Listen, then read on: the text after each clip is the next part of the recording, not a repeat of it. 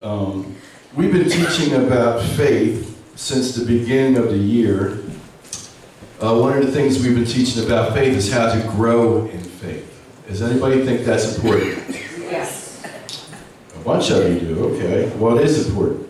And it is important if you want to please God, because Hebrews 11:6 says, without faith, what? It's impossible to please God. Because he comes to God and must believe that he is, and he is a rewarder of them that every so often seek him. Every Sunday seek him. When you feel like it, seeking him. Diligent. Now, in order to know that if you're diligent, this is what diligent means. It means you're searching God out constantly. You're craving him. Do you ever have a craving for some good food? I mean, every time I go to Maryland, I want crab cakes and crab meat somehow. Demand and worship. And almost like you're addicted to Jesus. I gave up my addiction to drugs 35 years ago, but I didn't stop being addicted. I'm now addicted to Jesus. Anyway, are you diligent in your faith? It's important to be. One thing I can see about Family Worship Center is this, that people that press into the things of God grow fast here. And probably faster than anywhere I've ever seen when they press in. I've seen people come in that had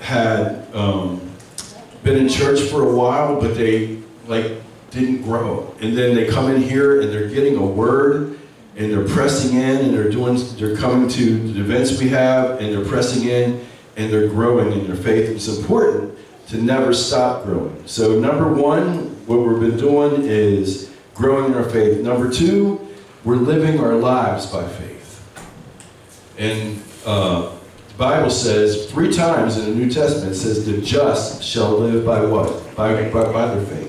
So it's a lifestyle of living for the Lord is living in faith. Our whole life growing and living by faith in God.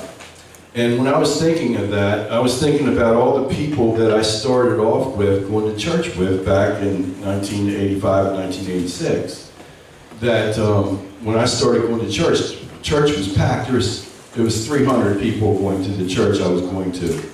And a lot of them were my age. I was in my young 20s. And Dan Smucker, my father in the faith, was one of the people he was the person that started that church, first pastor. And I remember when I met him, how hungry for God he was. I mean, he was hungering and thirsting after God. And Pastor Mike and Pastor Debbie Baker, my pastors, were the worship leaders back then, and they were hungry for God. And I think about all these years later, when you see Pastor Mike, or when you see Dan, or when you see Pastor Debbie, do you see a hunger in them? Dan is just as hungry now as he was back then to know God. And when you can locate somebody by the first conversations you have with them, or you know what I mean? When you talk to Pastor Mike, or you talk to Dan, or talk to somebody, when they're all about everything God. And they're just hungry for it. And it's like they can't get enough. They're addicted to Jesus. So that's what I want to be, addicted to Jesus too. So number 2 was to live your life by faith. And then number 3 was to share our faith. Is that important? Yes. How important do you think it is? Very important for a Christian who lives by faith and grows by faith and shares their faith. Then how come only 20% of the church does it? Wow. 20%. Say this with me. I believe the Word of God. I believe the Word of God. It's living and powerful in me. I can do what it says I can do. I can have what it says I can have. I can be what it says I can be. Today, I'm a believer and I'm a receiver. I do believe I will receive from the God's Word today. So what I'm teaching today is, I've taught this many, many times throughout the years, and always teaching it a little bit different, so that we can really get it. You know, sometimes you got to hear things over and over and over again, and this is one of them. This was one of the first revelations in the Word of God I've ever got. And that was like 35 years ago. And this is one of the easiest things to slip from a person's life, even if you hear it a lot. And Hebrews 2:1 says, that's why we must hold fast more firmly in the truths we have heard, so they won't slip away. And like I said, you can locate somebody 5 minutes into a conversation. You can see what they're full of. It'll come out of them. If they're full of the things of God, that'll come out of them. Whatever they're full of, it'll come out. I'll just leave that one right there. So, Tammy and I were talking this week, and I don't think she knew what I was talking about, but we were talking about something else. We talked about kind of like the first years of our marriage. I worked daytime. I went to work early in the morning, and I came back at came home at 4 o'clock. I gave her the car, and then she went to work, and she worked nighttime. So when I got home, I had a 9-month-old, a 19-month-old, or a 20-month-old, and like almost 1, almost 2, and almost 3. That's what I had. So so I got home, and I had to cook them dinner. So at the time I came home from work, I'm cooking them dinner. The boys who were the youngest, one of them got the soft baby food, one of them got the kind of chunky baby food, and then Christina got whatever I cooked for myself, she got. And so I had to feed 3 kids and myself at dinner time, because you had to, you know, give a spoon, and Christina could eat, but you would be sitting there all night in the mess she would make. It wasn't worth it, so you helped her too, right? So, as you know, I'm tired. I was a construction worker, so I'd come home from work, I'd cook dinner, I'd start feeding. And sometimes I'd get confused in who got the plate. You know what I mean? So, and we know that babies, when you put something in babies, almost sometimes as much comes back out. You have to take that spoon and wipe it across their mouth and put it back in their mouth. They gotta keep on eating the same thing, right? Until it finally gets down, right? And you say, ooh, but every baby's like that. Well, you have to feel sorry for Grant, because if I got confused in the number, Grant's the middle child, right? So if Joey spit it out sometimes, and I think he didn't like it, sometimes if I got confused, sometimes it would go in Grant's mouth, right? And if there was a glass of milk there, I wasn't washing 3 dishes, because I hardly ever washed dishes back then anyway. I got 1 glass, and I said, you're all taking sips out of this 1 cup, so we'll have to wash dishes. And my gosh, sometimes there was more food in the cup. You know, how disgusting is that? But being a young 22-year-old, you know, father of 3, that I had to do it. I had to do it. And I think God's like that sometimes. I think He's got to feed us things again and again until we finally get it. You know what I mean? Until we finally swallow it and it becomes part of us. So look at your neighbor and say, you're eating it today whether you like it or not. Okay. Turn with me to the book of James, chapter 3. I'm not saying. And Lord, as we open up your word today, we thank you for illumination, revelation into your word. We thank you that your word becomes alive to us. We thank you that it goes down deep in our spirits, Father God, and as it comes back out, it produces your life and our life. We thank you for it. Thank you for giving me utterance in the word of God. We thank you for giving everybody who hears this ears to hear, hearts to receive, minds that understand, and wills to adjust and change to conform to your word. In Jesus' name, amen. Let's go to James chapter 3. Let's start at verse 2. Are you there? Yes. It says, we all make mistakes. Don't look at your husband or wife. A person who never says anything wrong would be perfect. Someone like that would be able to control their whole body too. We put bits in the mouths of horses to make them obey us. With these bits, we can control their whole body It's the same with ships. A ship is very big and is pushed by strong winds, but a very small rudder controls that big ship. And if I was underlining anything in my Bible, this next sentence would be where I would underline. And the one who controls the rudder decides where the ship will go. It goes where he wants it to go. It's the same with your tongue. Okay, let me say that again before we go on. And the one who controls the rudder decides where the ship will go.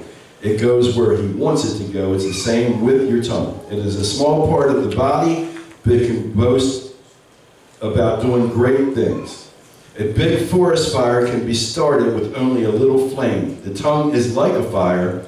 It is a world of evil among the parts of the body. It spreads its evil through the whole body and starts a fire that influences all of life. It gets this fire from hell. Humans have control over every kind of wild animal, bird, reptile, and fish, and they have control with all these things, but no one can control the tongue. No man can control the tongue, but the Holy Spirit can. It's a world of evil, full of deadly poison. We use our tongues to praise our Lord and Father, that then we turn right around and curse people who created God's likeness. These praises and curses come from the same mouth. My brothers and sisters, this should not happen. Now look at me. We're going to look and see why God thinks that this is so important today. First question, and it's a very important question I want to ask you, is are you speaking life or are you speaking death with your words over yourself and over other people too? Because your life is a product of your thoughts first. This is the order it goes in. Thoughts, words, and then actions. That's what your life, right now, where you're at in life, is a product of your thoughts, words, and actions. And that's the format it happens. Jeremy, can you bring up the scripture, please? It says this. Everybody's familiar with this scripture, but you should commit this with the memory. It says, death and life are in the power of the tongue, and they that love it shall eat the fruit thereof. And Easy Read version says this. I like this better. It says, the tongue can speak words that bring life or death, and those who love to talk must be ready to accept what it brings. In other words, your life is a product of your words. Is it going to bring forth life? Is it going to bring forth death? We just read in James the mark of maturity in a Christian and a grown person, and a grown Christian person, is right under your nose. And it's your mouth. And James said, in many ways we offend. And what is the biggest cause of offense in people? It's what you say to them. And if you think about it, most of the time you get offended with somebody, it's what they've said to you, what they've said about you, or something like that. And that's where the biggest reason of offense. So I'm going to answer, it's in the Word as we speak to people. 3 areas. The first area, Jeremy put, is this. How you relate and respond to people. And I think it's pretty funny. There's a horse with a bit in his mouth. That's not Mr. Ed either, so. And I think it's funny how James related our mouth and words and tongue to putting a bridle in a horse's mouth to train him. Now, how long does it take to train a horse?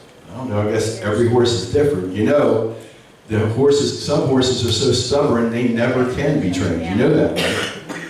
You know, some horses train easy, but if ever try to put a saddle on a horse that hasn't been saddled many times? Ever try to ride a horse that hasn't been ridden many times? And besides me, I've been bumped off of many, I'm telling you, because they were untrained.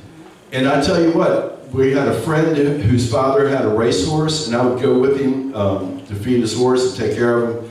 And every time in the barn was full of horses on both sides, and there was walking, and you would walk through, and horses will bite you when you turn your back to them. If they can get to your butt or back, they'll bite you. That's not too unlike us. Somebody who has an untrained tongue will hurt people with it. And people do the same things with their words every day. Even people that should know better. They bite, They are stubborn to repent, and they hurt people. And here's a big question. I always ask you questions. Here's a big question. Can God trust you? It's important to you that He can. Can He trust you? People say, and I'll tell you why, because people say things in anger a lot that they don't really mean. They might mean them at the time, but they don't really mean it. The I hate yous, the whatever ugly thing they say to you when they're upset, when they're dealing with their emotions. They'll say something that they wish they could take back, but once it's out, you can't take it back. And it does something to a person. It just doesn't sit there and go in one ear and out the other. And even if you say you're sorry, that doesn't make the words that you said to that person go away. Because being in this position as a pastor, I've seen people that have been damaged their whole lives by the words others have spoken over them, especially if those other people are people in authority. Mothers and fathers, teachers even. Can you bring up the next scripture, Jeremy? Listen to this scripture. It's Proverbs 26:22. And it says, the words of a talebearer are as wounds, and they go down to the innermost part of the belly. Now, we know that word talebearer means what? Gossip, right? Somebody who carries tales. And I hope at this point in your walk with God that you don't gossip.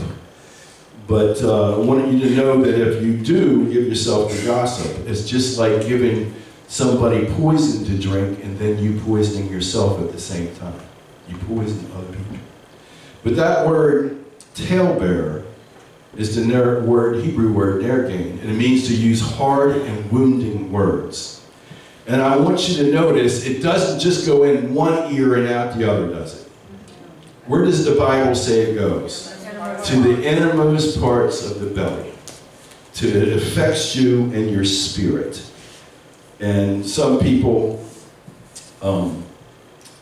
have been affected in their spirit by the words others have spoken over them, and it has been there all their life. And I wasn't going to go here, but I'm going to go here anyway, just a little bit. My father was, I talk about my dad a lot. I loved him, loved mom and dad. They're not with me anymore. So maybe they'll hear it in heaven, who knows. But my father was abused when he was a child. He was verbally and physically abused. And because of that, he was a driven man. And he always felt like nothing he did was good enough. And I don't know if that's what he was told, but he felt like that. So as soon as he turned 18, he enlisted to go over to Germany and fight in the war. And he got back. He took the first job he could find when he got back, and that was at Bethlehem Steel. It was wartime. Right after the war, steel was a big business. And he started, just having a high school education, the only thing he could do was shovel lime all day. And you know, lime will eat up your clothes, it'll eat up your skin, it'll eat up anything it touches. So even in those big coke ovens where it played at 120 degrees, he was working fully dressed with clothes on, shoveling. That's what he did all day. But my father was driven. He was driven by the fact that people told him that he couldn't, or that he would never be, or they just was abused. So he had something to prove to himself, and I guess to them too. So my father, without an education, I mean, he took some college courses, but he ended up at Bethlehem Steel retiring as chief metallurgist scientist without an education. All these people had master's degrees that came in there, and he passed them and bypassed him through the way he dealt with people and through the way he was good with numbers and good with scientific things. He was a metallurgist. He tested metal to see how the hardness, and you know, it's important when you put metal on a bridge or a boat that it doesn't bend, right? So that's what he did. And he made it from the bottom to the top in just a few years because he was driven. Now, I told you that to tell you this. I grew up under that. And I see a lot of my father as I've gotten older in me, that you never could tell me that I can't do anything. I don't know if it was rebellion or that you just watch. Tell me I can't do something. I'm going to do it. Yeah. But, and I'm going to do it the best I can. So, but my father was one who, I don't know, it's because of the way he grew up, he never affirmed his children. It would have been nice to have been called, hey, you're good looking, you're smart, you're something. It would be nice to have something. You know what I mean? Have a word. But he did, although he didn't really say negative things to you, he didn't say positive things to you either. And I found myself, and I wanted to change that, I found myself, as I was a young father and growing up and stuff like that, I would always tell my kids what they did wrong, but I would never tell them enough what they did right. Okay, I'm being transparent before you, okay? I would never tell them enough what they did right. And then when the Lord brought me into the ministry, and I've been in the ministry for a long time, maybe just your pastor for 17 years, but I realized I don't give enough, I guess in the world we would call them attaboys. I don't give enough affirmation of how I feel about somebody, or how good of a job I think they do, or what. I found myself not doing that enough, and I said, man, I want to change. I want that to be changed in my life. I want people to know how I really feel instead of holding those feelings in. I want to build with my words instead of just do nothing or even tear down, because I think that's really important. Who has ever started a fire outside? Okay, campfire or burning leaves or anything like that? And who's done it with like a match or something, lit a match and done it? What happens to that match? Can you go back in your fire? Because remember what James just said. He said a big fire is caused by a little kindling or a little match. Who can go back and find the match that you lit that big fire with? What happens to it? It just burns up. And you'll never be able to get it back again. And then James is saying that's the way we should be, that's the way most people are with their words. They wish they could get their words that they've spoken back, and they can't.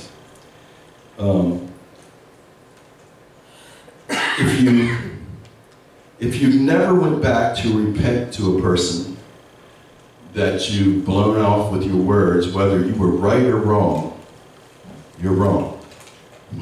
Let me just put it plain. If you've used your words to hurt somebody, cut somebody down, whether you feel justified in it, whether you feel right in it, whether you were right or wrong, you're wrong. And the thing is that it's either because you've been hurt or mad, you don't do those things just to do them, or you're judging the other person in your heart. But the Bible says this. It says a kind answer, and that's in Proverbs 15. It says a kind, soft answer soothes angry feelings. But harsh words stir them up.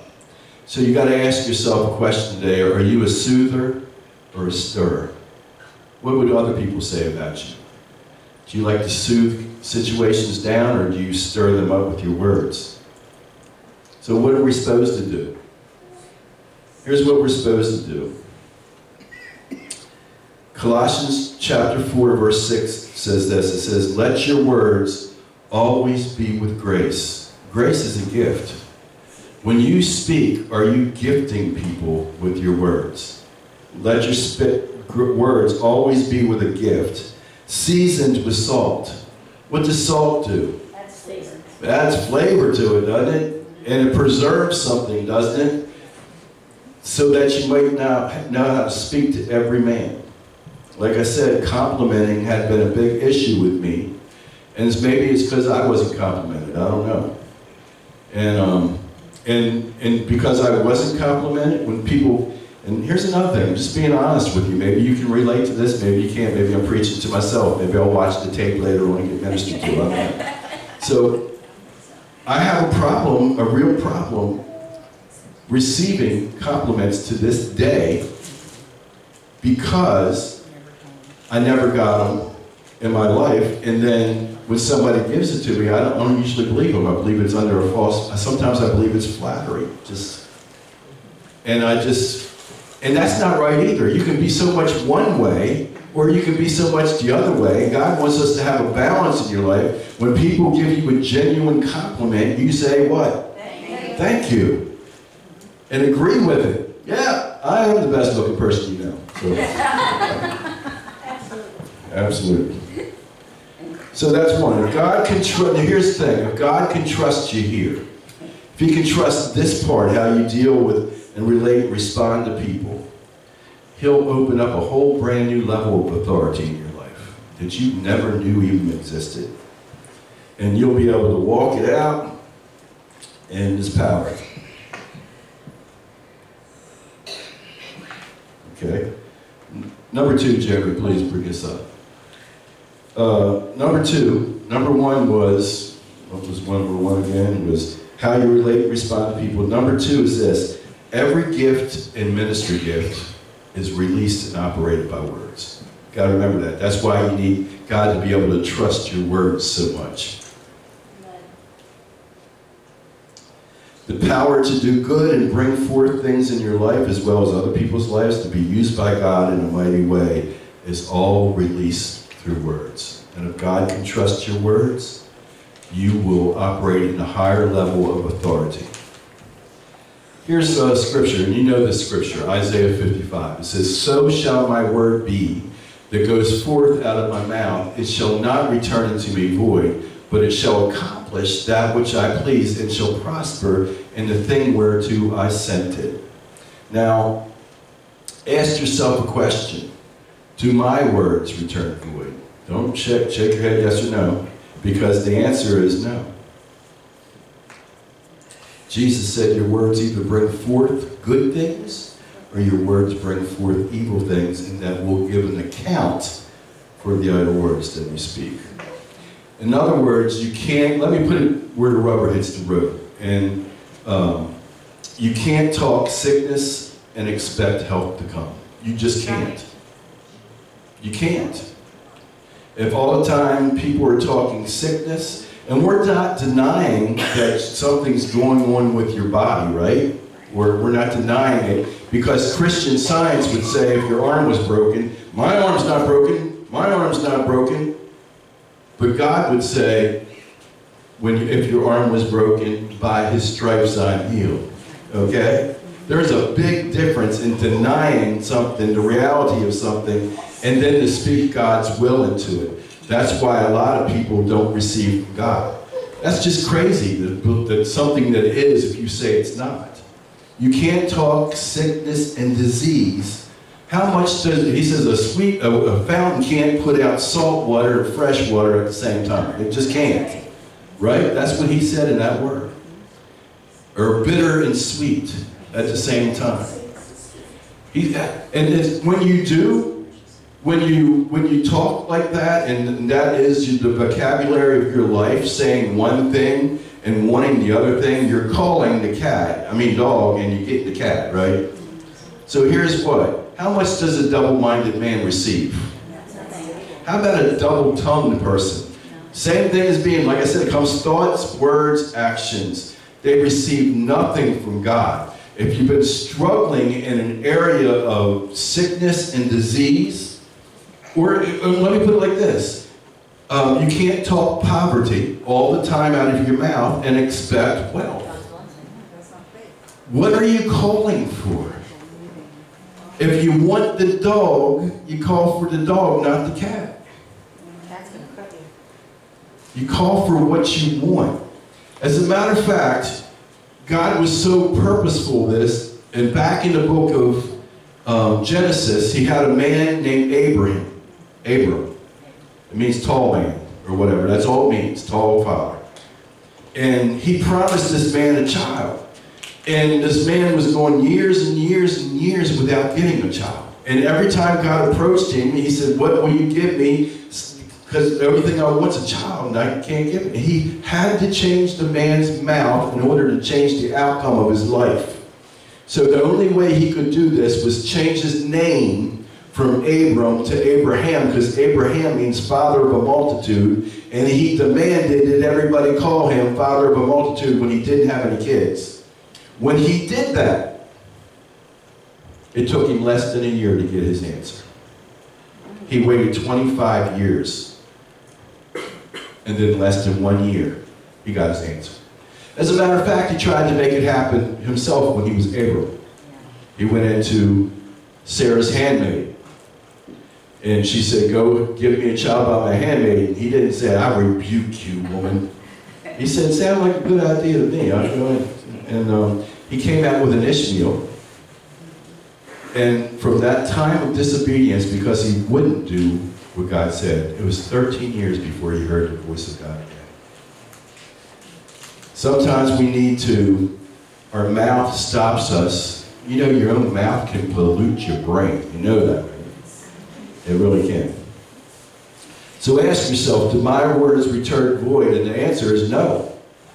You were created just like God, in the image of God, given the authority that he gave you back in Genesis chapter 1, and he wants those words. The first words man ever heard were the blessing, and he wants us to use those same words that he spoke over us to bless people. Tammy and I saw the movie Breakthrough this week, right? Awesome. It was a good movie. I think we're going to play it here and invite your families and just come to see this movie. So don't watch it till you watch it here. So I promised popcorn for you. So anyway, we saw this movie Breakthrough, and it's about a boy who falls through the ice, and with his two other friends grab one, and they're rescued, and he sinks to the bottom, and he's down there for 20 minutes before a fireman hears a voice that says, "Go the other way." And he hits him with a cane, drags him up. So he's not going to live. Nobody thinks he's going to live. And if he does manage to live the first 24 hours, he's going to have brain damage. He's going to be a vegetable the rest of his life, right? So that's what everybody's saying over him. The doctors, the nurses, they fly him to a big hospital. He got a mama who's a Christian praying mama, though. So here's the deal. She would not let anybody speak negative words over her son. She wouldn't let a doctor. She wouldn't let the nurses, she wouldn't let family, she wouldn't let friends, she wouldn't let anybody speak death on that person, on that young man, so that young man could hear it.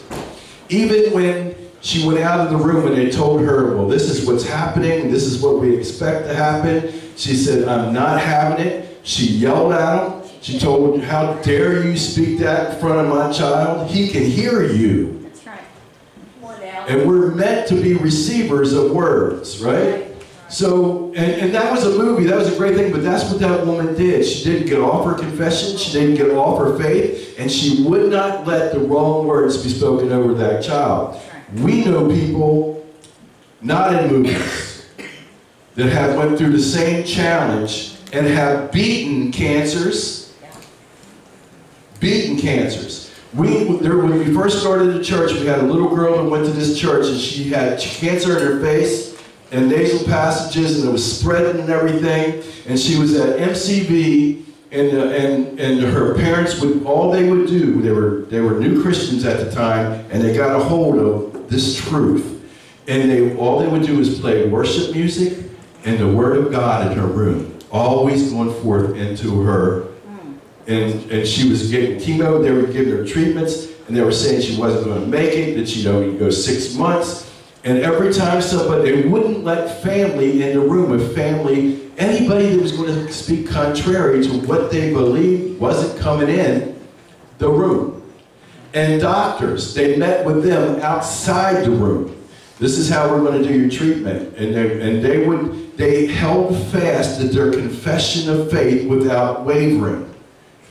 And the little girl was in the hospital for a month and got out completely cured and completely healed because they wouldn't be moved off of their words.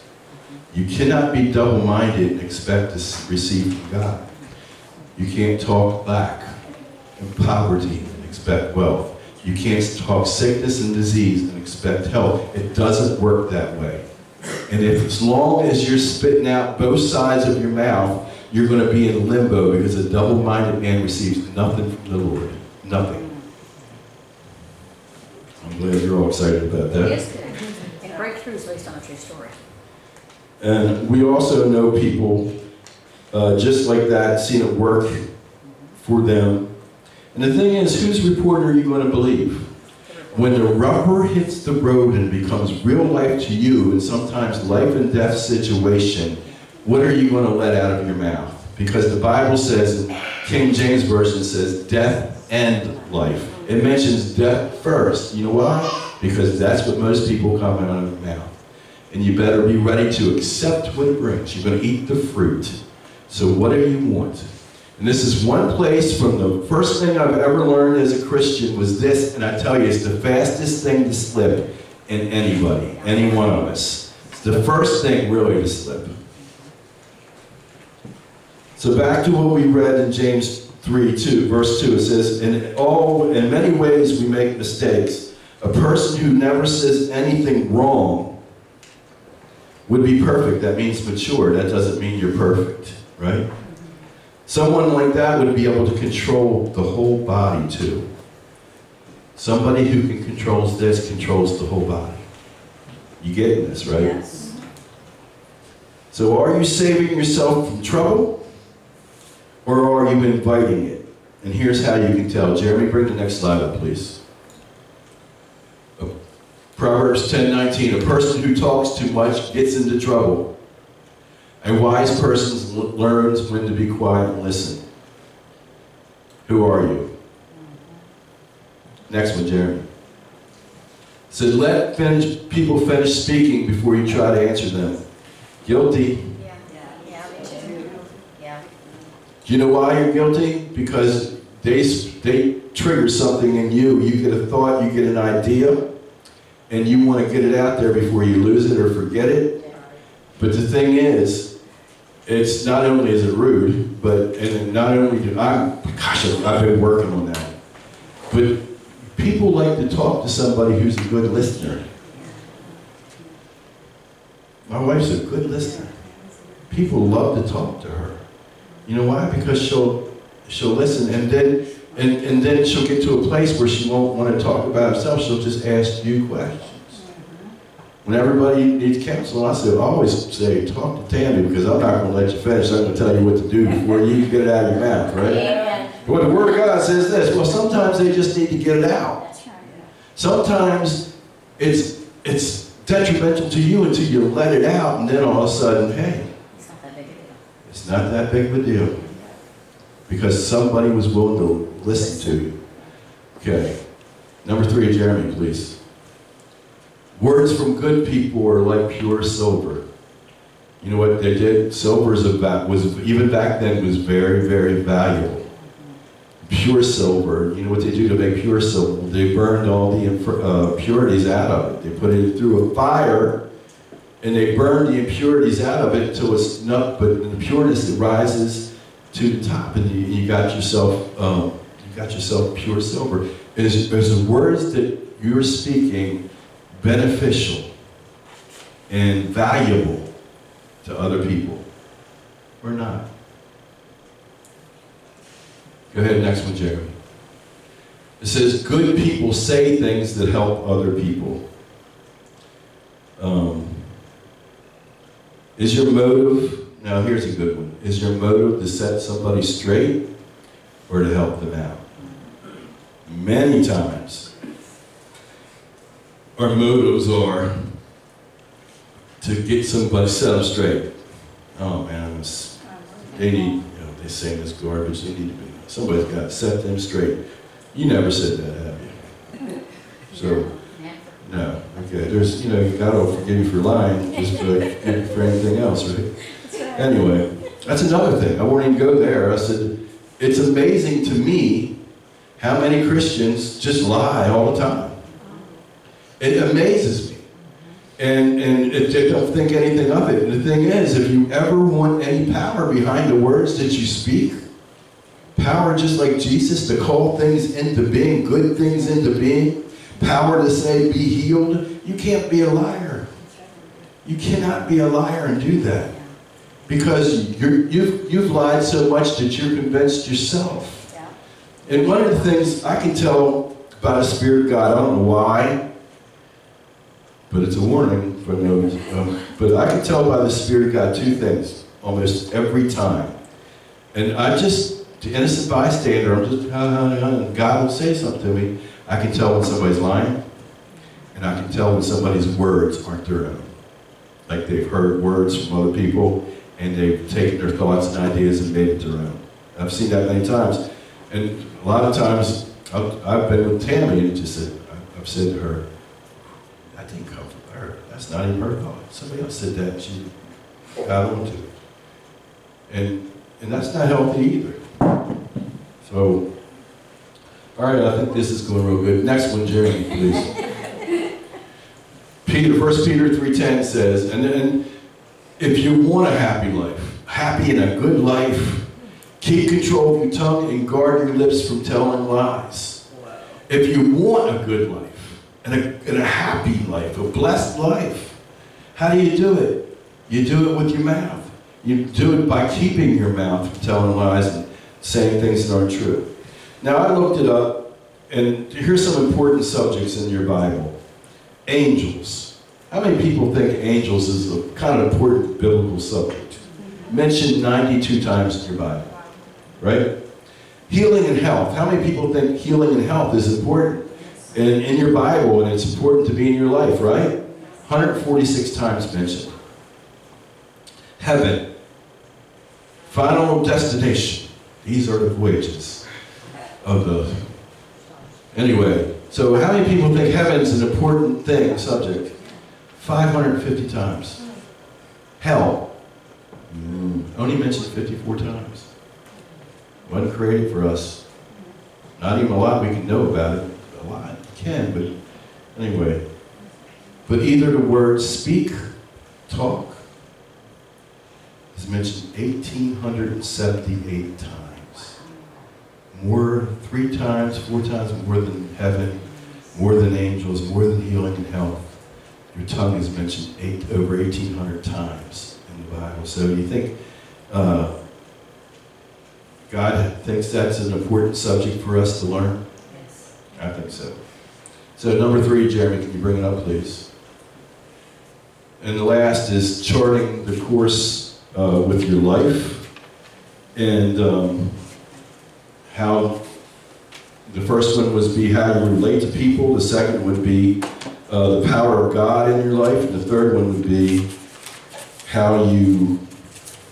And I didn't bring it, so but I do have a Bible.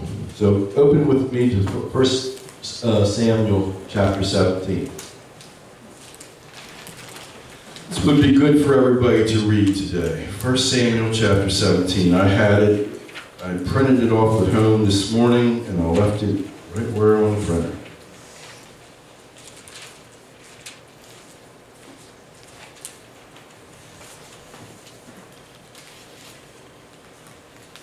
Would you go to my desk and get my glasses for me?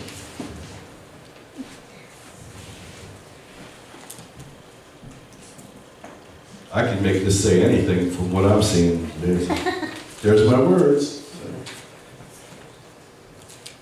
This is the story of David and Goliath. You know this, right? So I'm just going to have you get the highlights of it. Verse 3. It says, the Philistines stood on the side of the mountain, and Israel stood on the other side of the mountain. And a valley was between them, and a champion went out from the camp of the Philistines named Goliath from Gath, whose height was 6 cubits and a span. And he wore a bronze helmet on his head, and he was armed with a coat of mail, and the weight of the coat was 5,000 shekels of bronze, and he had a bronze armor on his legs, and bronze javelin between his shoulders. Now the staff of the spear was like a weaver's beam, and an iron spearhead weighed 600 shekels, and a shield bearer went before him. And then he stood on the side and cried out to the armies of Israel and said, why have you come to line up for battle? Am I not a Philistine and your servants of Saul? Choose a man for yourselves and let him come down to me. If he's able to fight with me and kill me, then we'll be your servants. But if I prevail against him and kill him, you shall be our servants and serve us. And the Philistine says, I defy the armies of Israel this day. Give me a man that we might fight together. And when Saul and all Israel heard the words of the Philistine, they were dismayed and greatly afraid. Now David was the son of an Ephraimite of Bethlehem, Judah, whose name was Jesse, and had 8 sons. And this man was old, advanced in years, in the days of Saul.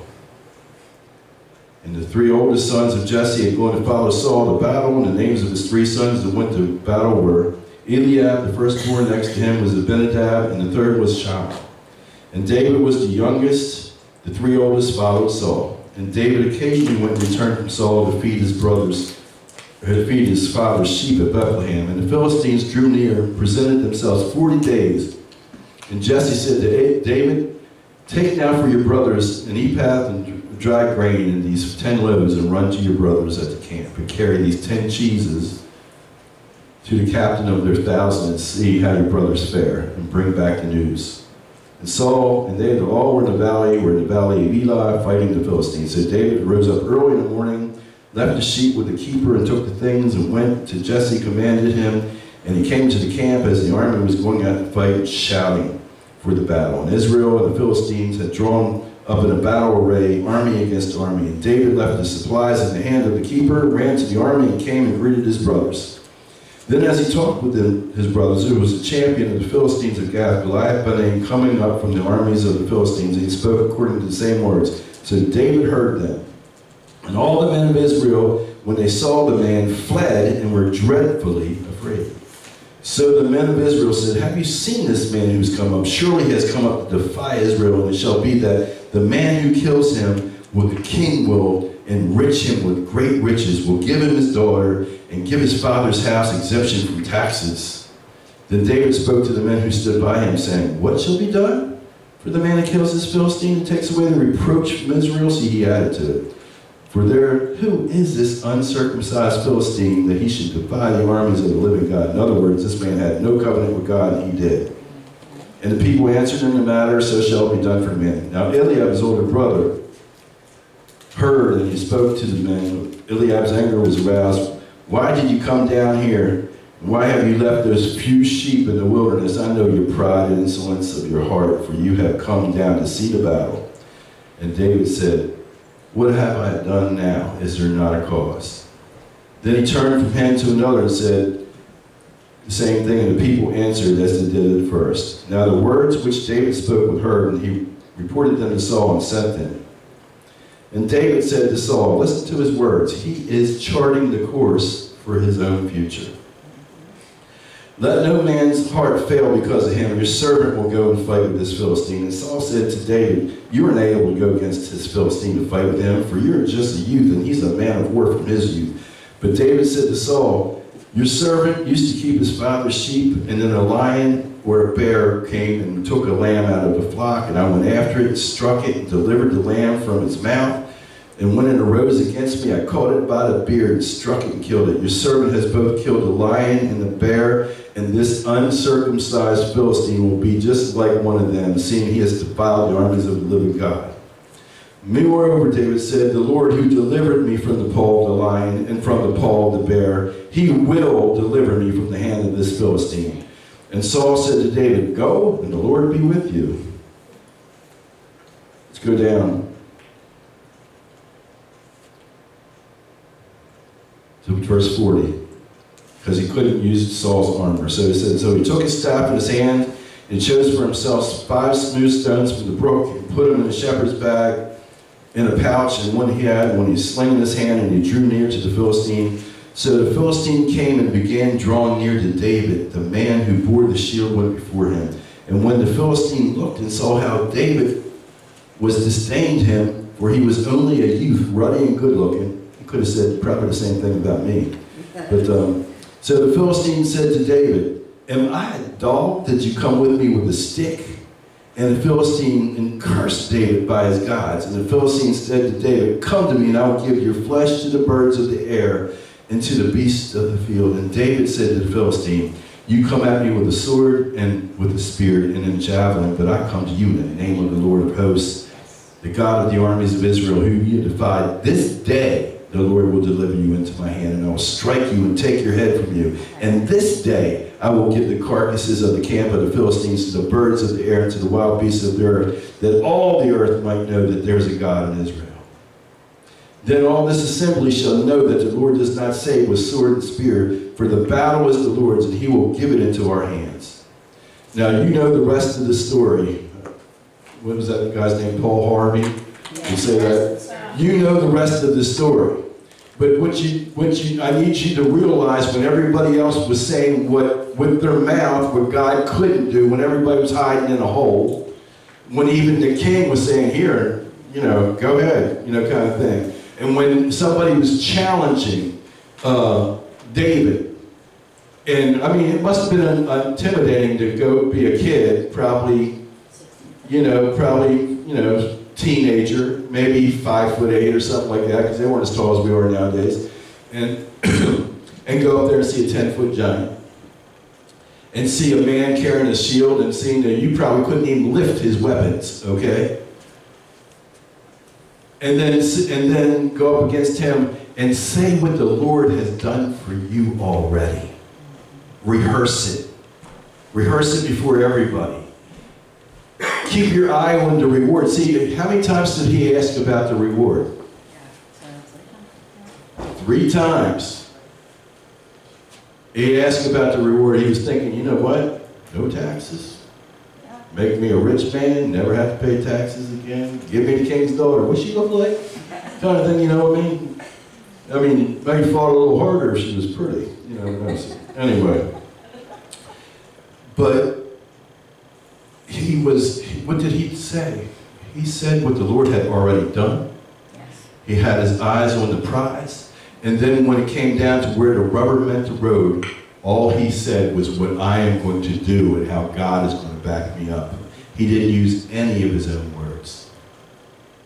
He took the enemy's own sword and cut his head off with it. Where's your mouth located? Is it in your stomach somewhere or on your arm someplace? He shut up the mouth of the enemy. That's something that we need to do. We need to not speak the enemy's words. Where the whole camp was speaking the enemy's words, David was speaking God's word. So my 3 questions to you before we leave today is this. Right now, self-evaluation. Where are you at right now? Are you even on the right road? Are you going around in circles? Are you moving but not getting anywhere in your life? Because remember, your life is a product of what your words, your thoughts conform to what your word is. You can have God thoughts like David did, or you can have your thoughts, which can go anywhere, or you can have the devil's thoughts. Notice I say this a lot. I say some people can hear the devil's voice more than they can hear God's voice. It seems like they listen to it more than they listen to God. That's unfortunate, but that's an observation. So where are you at? Number 2, where do you want to be? So make sure your destination for you and God's destination for you are the same. Where do you want to be in life? Where do you want to be in ministry? Where do you want to be as you're serving to the Lord? Where do you want to be? If you're not content where you are, what are you doing about it?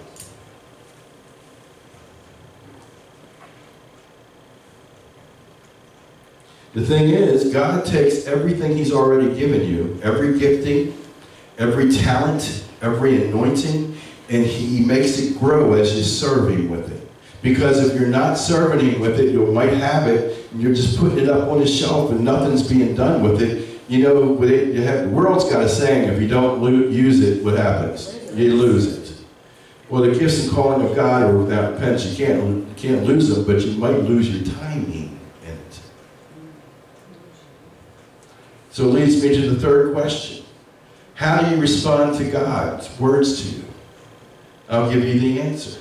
Whenever God speaks to you, or whenever God asks you to do something, how do you respond to them? This is what you do. Yes, sir. Yes, sir. You want me to do that? Yes, sir. You want me to give that? Yes. I don't want to, but I will. Yes, sir. You want me to do that for somebody? I don't want to, but I will. Yes, sir. Because you don't want to be in the same place. God, I mean, your future, God's got a plan for you, and it's only going to come to pass when you connect with His plan for you. That's true. That's right. You're only going to connect. It's only going to happen. It's only going to happen for you when you connect with it. And you tell the Lord, yes, I will. You can close your Bibles.